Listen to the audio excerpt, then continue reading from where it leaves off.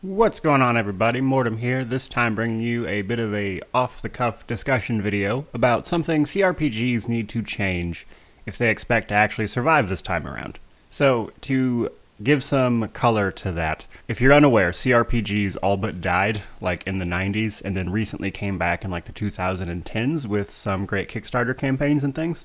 And I want to discuss something that I think it is incredibly important that CRPGs start to do better.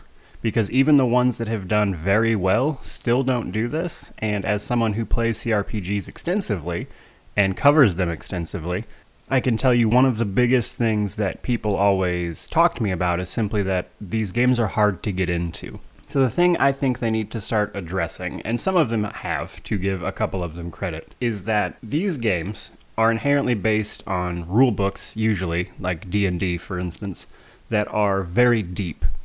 And because of that, you almost have to go read all these books in order to know what you're doing. Like, a character creator doesn't help you very much if you don't understand the decisions you are making while you're making your character. So what I think these games need to start understanding is that the people who are going to play Baldur's Gate 3 are not necessarily the same people who are going to be actually playing D&D on a regular basis enough to actually know what those rules are by heart. The same thing goes for pretty much any game. And you see this a lot in other games, Baldur's Gate 3 just being the recent biggest title, which is why I name dropped it, but things like Pathfinder have the same issue. Wasteland 3 is a little better about it. Divinity Original Sin 2 is probably like one of the best examples of this because they use kind of their own modified system, which I loved once I got into it and learned it, but not everybody has time to put 500 hours into that game like I have. Basically what this boils down to, I think CRPGs need to start understanding that if they want to reach a bigger audience and moreover survive this time around, that they need to start finding ways to incorporate their rule sets into these games better. Now, one CRPG, ironically enough, has come out rather recently in early access that I think actually does this pretty well. Not perfectly, mind you, but much better than I've seen in previous titles, and that is actually Solasta, Crown of the Magister. Now, while I'm not wild about the game itself, because they have a pretty strict adherence to rules as written for D&D, which is fine.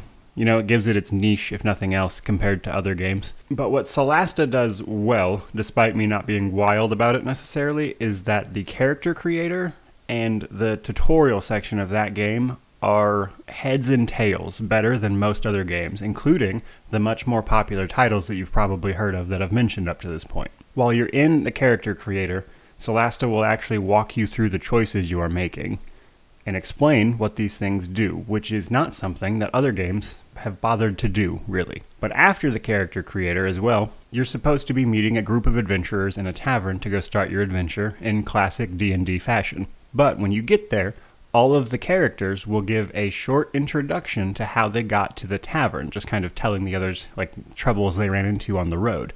And they use those stories to walk you through game mechanics as well as Dungeons & Dragons rule sets, which I think is incredible, especially compared to most other games. In fact, it was so well done that it's kind of what inspired this discussion video to begin with. Because again, the biggest complaint I get about these games is simply that people don't understand what is happening, and it does not feel great to tell someone that, hey, before you jump into this game, here's 20 hours of required reading I'm going to need you to do. That's ridiculous. That's not how video games work. That's not the point of making a video game. That medium isn't really great for that kind of thing. Like, if you're going to play the tabletop game, yeah, obviously you need to read that stuff and figure it out. Or at least have a DM who doesn't mind telling you as you play. But for the sake of a video game where the information is being presented to you visually in front of you, to then tell someone, hey, you actually have to put that back down, go read all these books, and then come back to me, it doesn't feel great to tell someone that. Reading or going to watch hours of YouTube videos to understand what you're doing just isn't a good feeling. And to me, it is hands down the biggest thing CRPGs need to address going forward.